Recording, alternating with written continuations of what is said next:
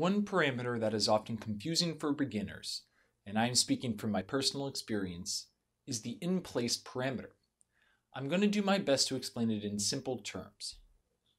The in-place parameter is used whenever you want to overwrite the original Pandas object, oftentimes a data frame.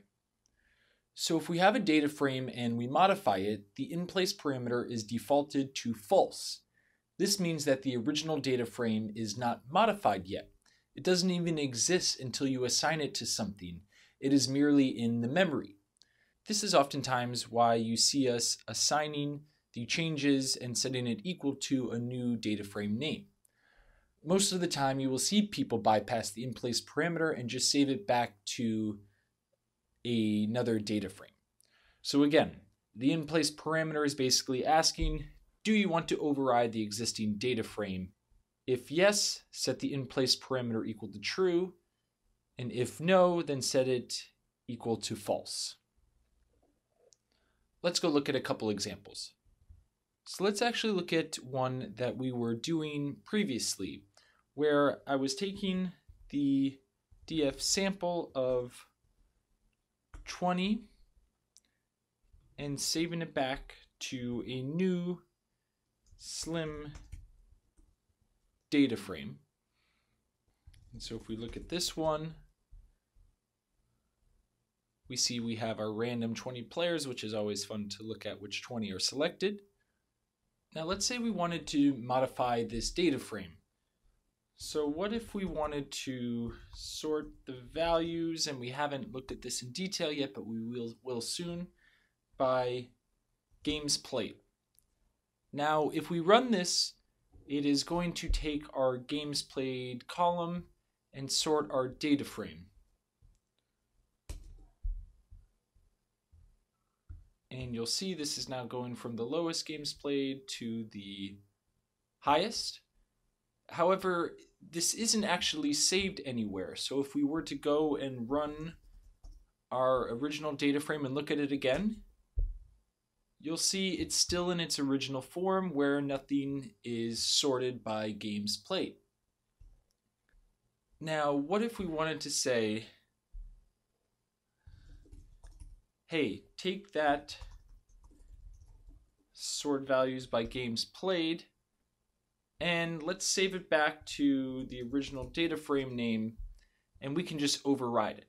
So if we were to run this and then print it, it actually would save the original sorted values as the new df slim data frame, and then if we printed it, it would look identical to this.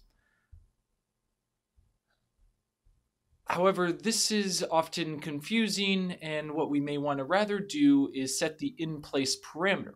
So instead of saving it back to the original data frame, we could actually run the in-place and set it equal to true. Now, we no longer need to set this equal because it is going to modify this original data frame in place. So if we run this, and now look at df slim, you'll see we get that same result. So what is actually happening then in that original, so if we wanted to instead look at something saying df slim sort values, and we'll do it this time by points,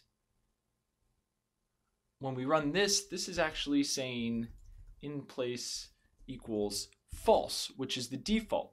So it will still run it, but it's not going to overwrite anything in the original data frame. So we can run it, and this is now sorted by the points, and you'll see Gary Neal is at the top.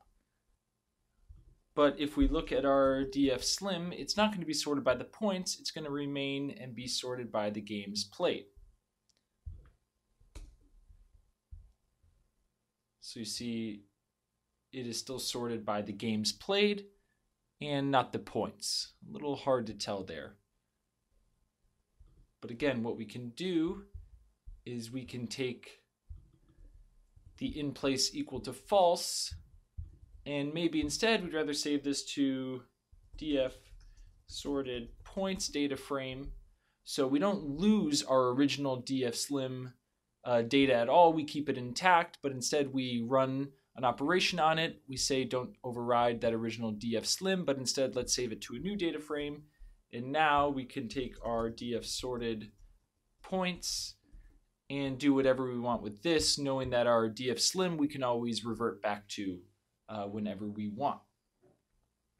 So to review, the in-place parameter is false by default, and we only want to change it to true if our goal is to overwrite the original data frame without reassigning it to another variable.